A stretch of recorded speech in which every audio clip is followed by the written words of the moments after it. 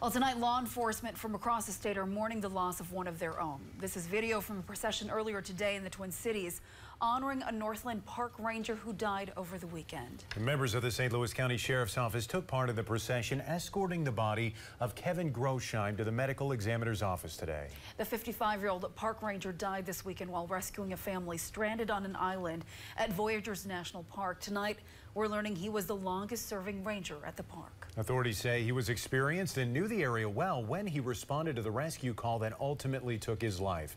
Now, this happened about 11:30 Sunday morning on Namakan Lake, way up at the border.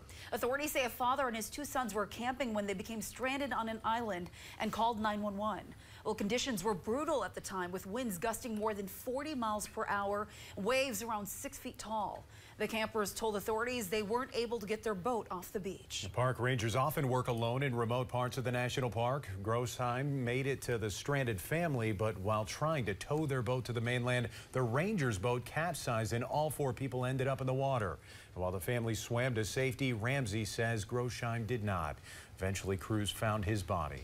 Sheriff Ramsey says park rangers and law enforcement in remote national parks become very close and rely heavily on one another. We're told Grosheim was a man of service. He was also a volunteer firefighter and paramedic. Ramsey says the news of his death is a tragedy.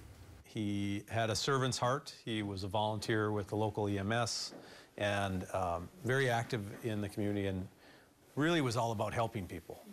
And ultimately, he died helping people and doing what he loved.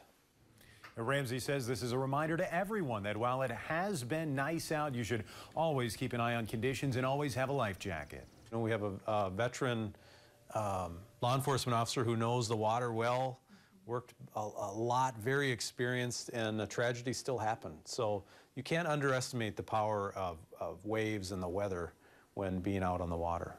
Park officials say all flags will be lowered at national parks through sunset October 9th in Grosheim's honor.